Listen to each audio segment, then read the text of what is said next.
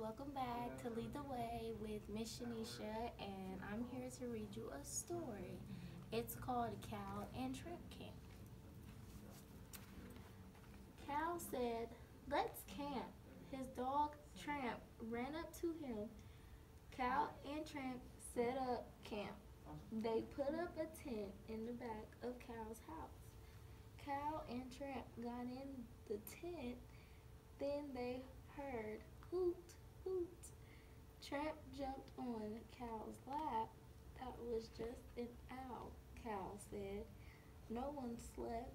Let's go back in the house. Tramp ran fast. I have some questions for you guys. So, where did Cal and Tramp set up the camp? In a forest or in the back of a cow's house? What kind of animal is Tramp? A dog or an owl? What makes the hoot hoot sound in the story? Cow or the owl? Where did Cal and Tramp go at the end of the story? In a tent or in the back of the house?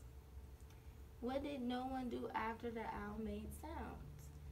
And the owl made sounds no one. Draw a picture of Tramp jumping on Cal's lap. Last question. What did you learn from Cal and Tramp's camp? Thank you guys for reading. See you later. Bye.